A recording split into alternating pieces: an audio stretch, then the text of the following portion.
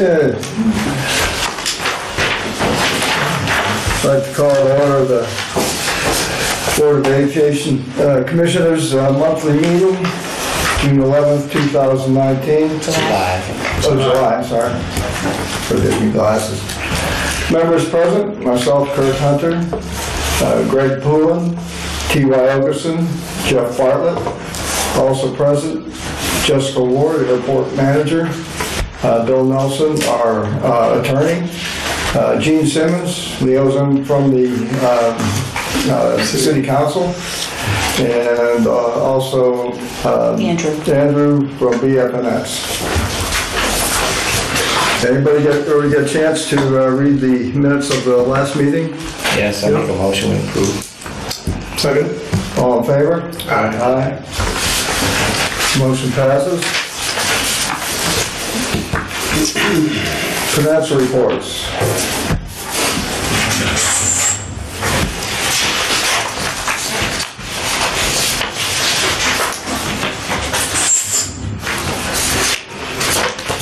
Questions?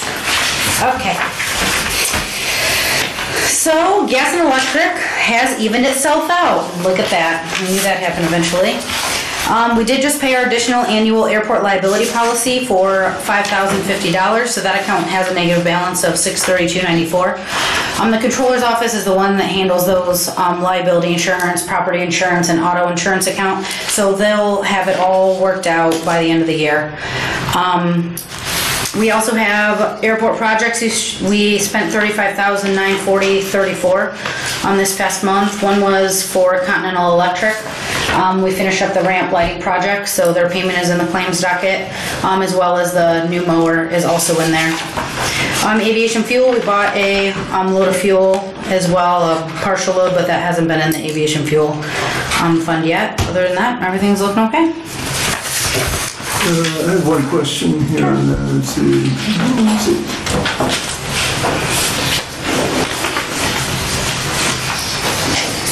I think you already answered it. Thank you. Okay. Fuel sales. Overall, we sold 1,203.4 gallons of 100 low lead. 3,319.6 gallons of Jet A, and 154.1 gallons of Swift fuel in June. Our self-service 100 low lead price is $4.44 a gallon, full service is $4.54 a gallon, and our Jet A is $3.30 a gallon for both self and full service. Self-service UL 94 is $4.43 a gallon. And I did look up last year at this time, our avgas price was actually 36 cents less per gallon, with self-service being only $4.08 and full service $4.18, so that's how much gas is up this year from last. And that's fuel sales. And Jessica, can you tell us about the pancake breakfast? I can. So our fly and drive-in pancake breakfast is this Sunday from 7 to noon. The FOP Dunes Lodge 75 Auxiliary has already started setting up for it. They brought tables out. They have a grill out here now. Our hangar's already cleared out, ready to go for it. We're going to have airplane rides, helicopter rides, and skydiving available for the breakfast. Weather looks fantastic, but of course those are weather-dependent items. We have a canine demonstration scheduled at 10 a.m. We have the Edith House, a fire truck, many different police vehicles that will be here on display as well. And it will be a beautiful day this year to fly in, hopefully, but weather changes daily around here. So far it looks great, so I'm hoping for an awesome turnout. Avgas fuel purchase. We did just receive 6,300 gallons of avgas on a split. Our avgas price is going to go down 14 cents tomorrow. So the new price will be $4.30 for self-service and $4.35 for full service. Which leads us to our Oshkosh Week airport specials. Of course, we're going to offer hot dogs, chips, drinks, cookies for an appreciated donation, full service avgas for the self-service pricing, and I'm going to take 20 cents, 15, I lied, 15. I'm going to take 15 cents off our avgas fuel price to get people in here. It's gonna go on, I haven't put it on the EAA website because I haven't known the cost of fuel until today. I just got the bill for it, so I'll put that on the EAA website so everybody flying in will know. And for full service, price at self-service, they just need to say that they're going to Oshkosh. And it's for the whole week, like July 19th all the way through the 28th. And that's that. And lastly, we have our AWAS temperature sensor failure. So Scott Pika, who's our AWAS tech, he recently came out and did an inspection with the FAA tech, and he found our temperature sensor associated with the present weather sensor failed, and it was reading really high. He requested a price for this part so we can get the site fully operational again from DBT, who does all the supply parts for Vysela. The rep from DBT replied stating that the FD12 visibility sensor that we currently have is end of life, and Vysela is no longer manufacturing spare parts for that sensor. The sensor has to be replaced by PWD22. The quote for the new sensor is $14,336. There are no other suppliers for this visibility sensor as it's proprietary to the Vysela system. And we would take this out of our capital account if you so feel. So we have no other options. No other options. And this is it. 14,000, that's amazing. $14,336. The whole AWAS only costs $100,000. Well, you know what? This is the first time we've had. Installation. How long, I mean, this guy selling this for 14,000, is that like lifetime warranty or what's the deal? Oh, it's just warranty till it goes out. I mean, there's no warranty on AWAS parts really at all. But what year was it that we did like 2010? It's been 9 years and we've never had to replace a part, so it's pretty good. So it's like $10,000 almost a year then, right? Hopefully this will make it go another 10 years. Yes. So I'm trying to entertain a motion I'll make the motion to go ahead and purchase that part for $14,000. A second. all in favor? Aye. Aye. With Motion capital money. passes. Yes. Okay. Okay, airport development. You did I, right? Yeah. Okay. I'm sorry. Airport development. I'm sorry. I need a hearing aid. Okay. Oh, that's you, Andrew. You're up. 4.220 extension revised draft EA was submitted to Bob Ocamp on May 3rd, 19. Next item, I'll do a highlight of these items because some of these we discussed recently. ALP is still in line for review by Gary Wilson with FAA. Currently, this item is not holding anything up, so we're not pushing too hard. We do have a new capital planner. Katie English is her name. Yay! And she comes from INDOT, and she's working on master project schedules to help out with the whole CIP process. The design agreement with the sanitary district is progressing. We're working through the timing of the services and cash flow. Paul started another sentence, which I don't think it is supposed to be in there, but anyway. So that's the majority of the report there. Should I just go into DB? Sure. Okay. I have a question. The July conduct consultation, are you consulting with those industry groups? Or is that? That's what the purpose of this is, so we're going to open it up and see if there are any industry groups here that have any comments. So typically not. Okay, no one's here. So make sure we cover that. I'll just launch off into the DBE thing. This is a federal requirement. 49 CFR Part 26 requires you to have a DBE plan on file. And about 6 years or so ago, they went through a 3-year plan. So this is a continuation. Their old plan is expiring. This new one is coming into effect. And what I do is, attachment 5 explains how I get to the numbers that I get to. As we take your CIP for the next 3 to 5 years, the projects that you're potentially going to be buying for federal funds for, if you exceed $250,000 in any federal year, if you receive a grant exceeding $250,000, you got to have a DB percentage. And this would be about 5.4, is that what the number is? 5.4% based on statistical analysis of ready, willing, and able DBEs in your market area, which is Indiana. They're probably considered Indiana statewide, the program statewide. So we compare that to the NAICS data. 2012, it's census data. It's in those same NAICS categories, and we put it through a formula. It spits out a base factor percentage, and then we see if there's a step 2 adjustment to that. And the step 2 adjustment is we look at historical data going back about 10 years for airports of like size. And so we adjust it a little bit, and that's what we accept as the draft goal, which is what you guys accepted last month, I believe. Well, I think we need a motion to accept this extension to the DBE. Anybody? Make a motion to extend the DBE. We need to do public comment. I'm sorry? First. We need public comment on it. Open it up for public comment with respect to any comments that are related to the DB plan. That'll be your consultation. Okay. And then if there are no comments, then there are no comments. We've already noted it, no comments.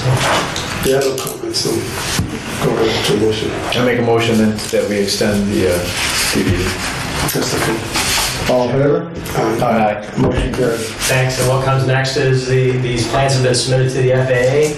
They're going to take a look at it, and they will issue a letter saying that they approve the goal as stated in this draft plan. It's not official till you get that letter back from the FAA, and then it takes effect October 1st of this year. So we end the fiscal year 20.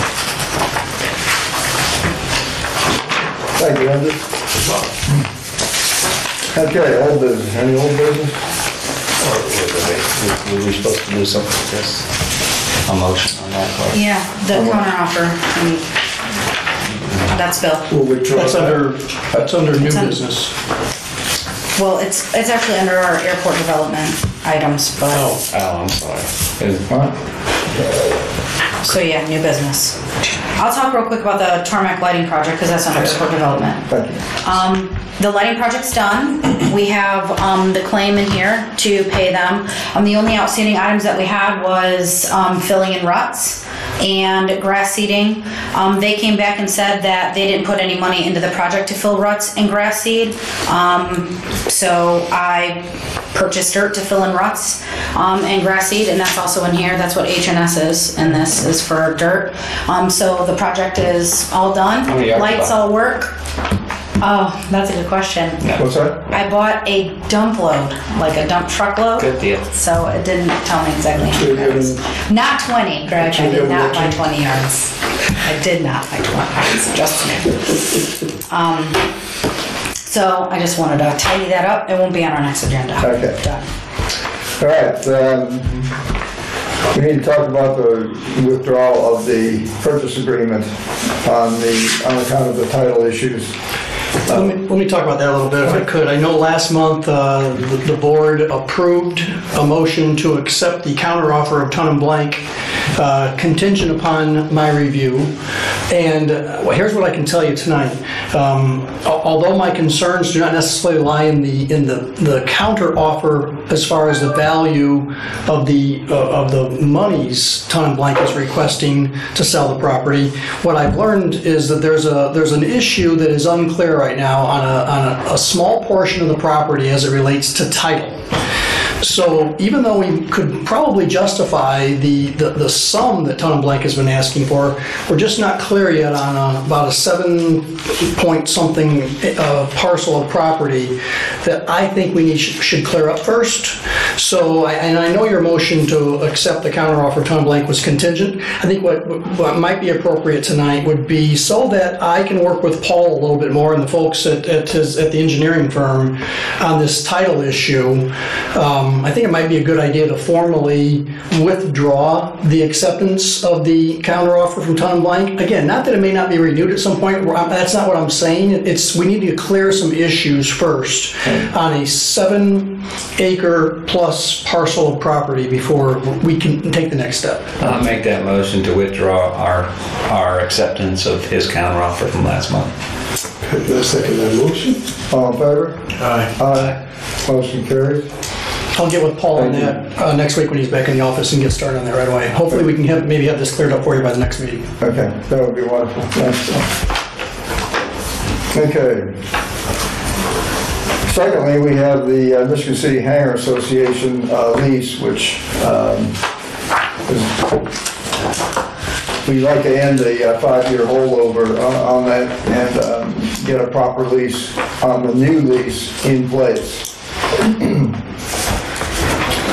So we need to, I believe, send a letter to them notifying them that we intend to stop going just month to month and execute a proper lease. What would that be then for a standard yearly? 10 year, is it 20? 20. 20-year with a 10-year extension. Yeah, renewals are 10. Initials are 20. Okay. I make a motion that we go ahead and propose that to them for a standard.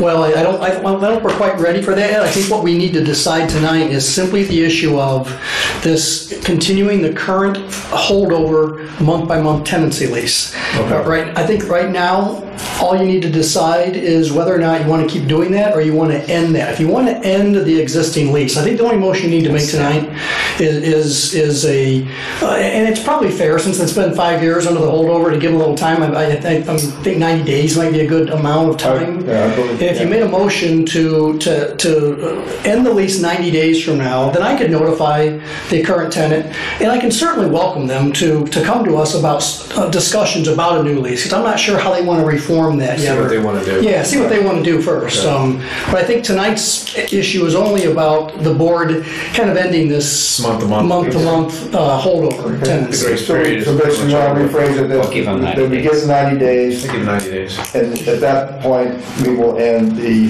holdover at that point. And that gives us 90 days also for them to work with us if they want to start getting in place a new lease that'll be ready to go on the day that the old lease, this tenancy, holdover tenancy terminates.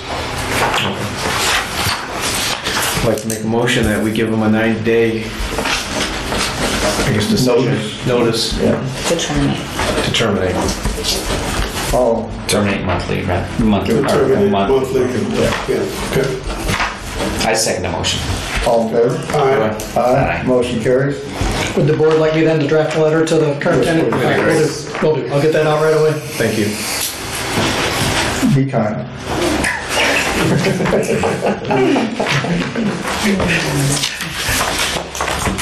Okay, claims docket, we gotta get look at that. You need a motion to accept the claims docket? I make that motion that we accept the claim docket. Second. All in favor? Aye. Aye. Motion carries. Correspondence, Raven? We have none. Public comment? I will say one thing though, real quick. Should have been in my airport manager report, but I just remembered this. Bill and I actually had a meeting this morning, and we had a meeting with the mayor yesterday. Not Bill and I and Johnny Stimley and TY and Nancy had a meeting with the mayor about the project build. We've been talking about this building project where the children are going to come for an after-school program and build a airplane here at the airport.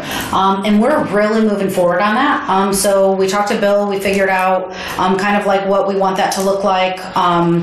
With TY, he would be the instructor leading the build project, but it would be the airport would be the one that would kind of run the project, and it would, so we're looking to get an appropriation from the city council, for this project. So we're moving forward with this, and I just want to keep you guys updated. Right now, we're going to work on getting a proposal together for it. TY and I will work together and making sure that we have kind of all of our bases covered and a proposal and exactly, what the kids are going to be doing every day and what, the project's going to entail, and have everything ready to figure out how we kind of go about doing this. But we talked about doing using an independent contractor. So the instructor would contract with the board as an independent contractor, and then we're going to rent a hangar for it, buy the kit.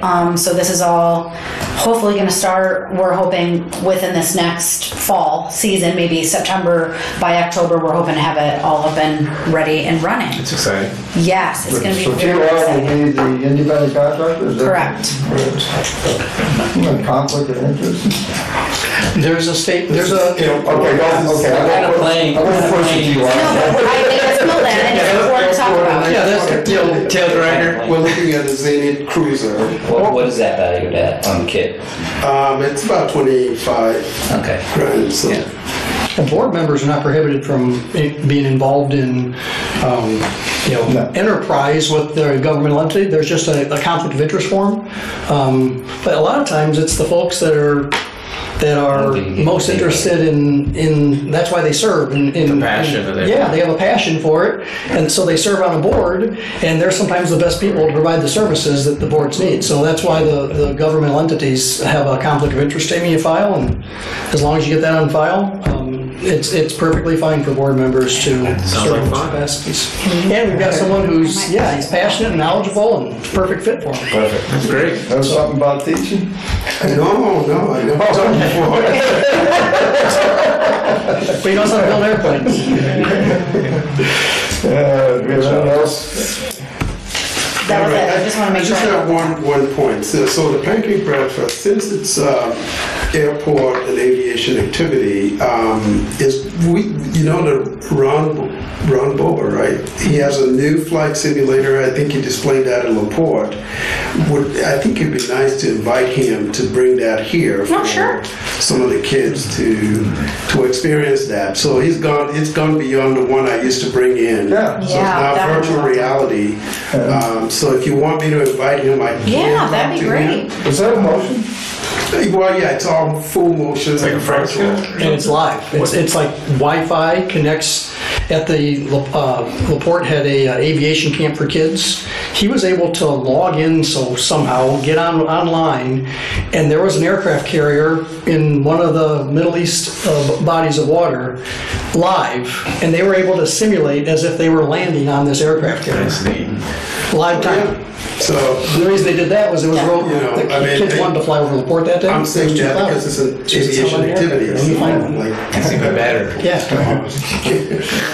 So I'll talk to him and see if he'll agree to bring it in. And if he does, maybe you can then get that out there on the webpage or something like that to get kids more enthused about coming, Yeah, definitely. dragging their parents. Yep. And what's the age group again? Is there The pancake breakfast? no, the kids. Oh, you're talking about for the build project. Build the project. It's going to be junior and seniors in high school. Yeah, okay. preferably senior. So, but yeah. And it would be year-long project, and it's going to be like after school, so kind of like kids can be involved in like Boy Scouts or Girl Scouts or whatever outside school activity this was going to be. It's an outside school activity that we would like to offer them at the airport, so they would come like from 3 to 5 Monday, Wednesday to the airport, and it would be a group of like 6 to 8 students, and they would build an aircraft from scratch. Is there any like high school credit or? Nope, there's not going to be high school credit for this, but they will get their repairman certificate. Yeah. Oh, that's good. Something like the robotics. Yes. Perfect. And it's all STEM and manufacturing and Exactly. yep. Yeah, and they can put it on their resume. I mean, Hands Oh, on. yeah. That's the best stuff. It's I hands-on have. training. You're yeah, right. they can resume that. It don't have to be credit. I mean, it's already credit. Oh, to absolutely. doing the Yeah. activity itself. It's all hands on. That's where you. So I'm on the board, the scholarship board for Aviation Indiana, and 2 of our applicants this year both stated that they did a project similar to this in Aviation Nation and how much they got out of the project and what they want to put back in. Another one was actually a woman that actually went to Gary Community Schools, and she said that her goal with like using the scholarship money, if she was awarded the scholarship, would be to like literally put money back into Gary schools, like because she is so interested in getting kids excited about aviation and stuff in Gary school system, because nobody ever really talks about aviation there. Fantastic. So she found out like from her grandma, anything about aviation. She did Young Eagles ride. Oh, nice. And so she really loved that and decided to pursue aviation. So I think this goes right along with it. It's like kids in Michigan City, like this is getting them involved and learning about the field. We know that we need more pilots, we need more everything, mechanics, everything in aviation. And so this is just kind of an extra thing to get them involved at the airport and bring This is them up. great. Good job. Yeah, it'll be fun. Anything more? Entertained motion to adjourn? Make a motion, Jared. Second. All in favor? Aye. Aye. Motion carries. Always clear again. That's it.